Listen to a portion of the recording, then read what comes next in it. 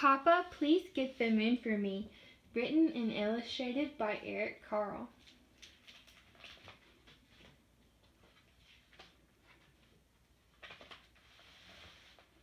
Before Monica went to bed, she looked out of her window and saw the moon. The moon looked so near. I wish I could play with the moon, thought Monica, and reached for it. But no matter how she stretched, she could not touch the moon. Papa, said Monica to her father, please get the moon for me.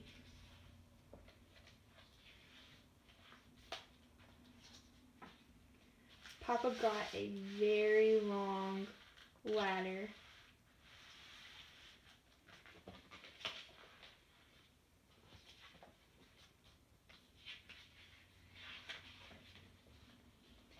And he carried the very long ladder towards a very high mountain.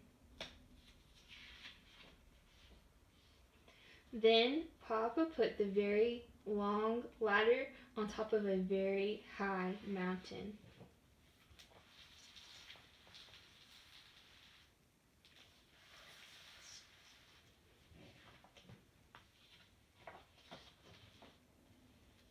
Up and up and up he climbed.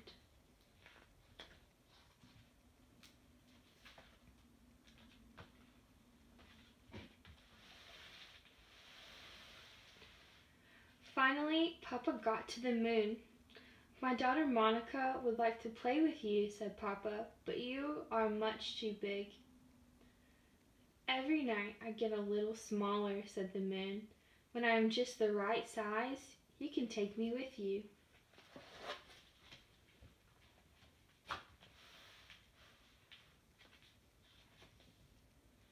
And indeed, the moon got smaller and smaller and smaller. When the moon was just the right size, Papa took it, and down, down, down he climbed.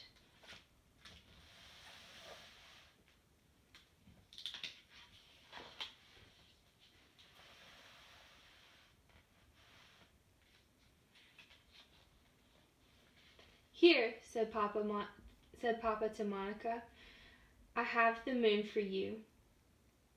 And Monica jumped and danced with the moon. She hugged the moon and threw it into the air. But the moon kept getting smaller and smaller and smaller, and finally it disappeared altogether. Then one night, Monica saw a thin sliver of the moon reappear.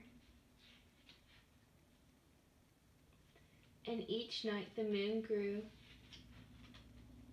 and grew and grew.